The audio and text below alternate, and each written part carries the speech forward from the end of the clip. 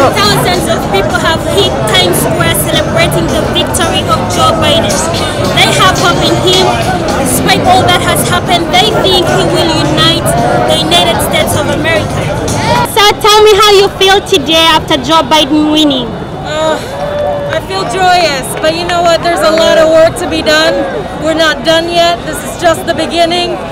We've got to do better by the immigrants. We are all immigrants. We built this country, yeah? So celebrate, take in this moment, but we gotta get to work. It means that we're upholding our democracy and fighting for justice.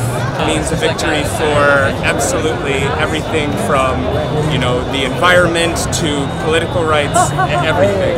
This was monumental for the... Hopeful for tomorrow. I feel hopeful for the next 4 years. It's been a long 4 years since 2016, and as a brown person, as an LGBTQ plus person, today is a moment that my country tells us that they love us, that they respect our lives. As the satirical Donald Trump, and I'm here today celebrating because we have defeated Donald Trump.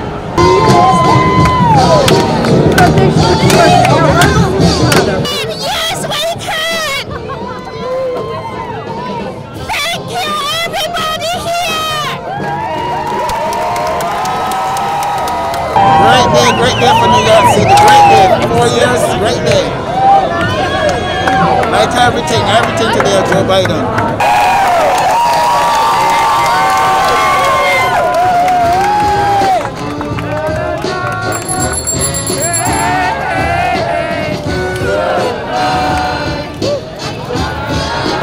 Unlike the rest of New York, where a number of people have hit the streets celebrating the victory of Joe Biden, here on 5th Avenue on West Side Highway, where the Trump Tower is located, the road is barricaded close to the pedestrians and cars.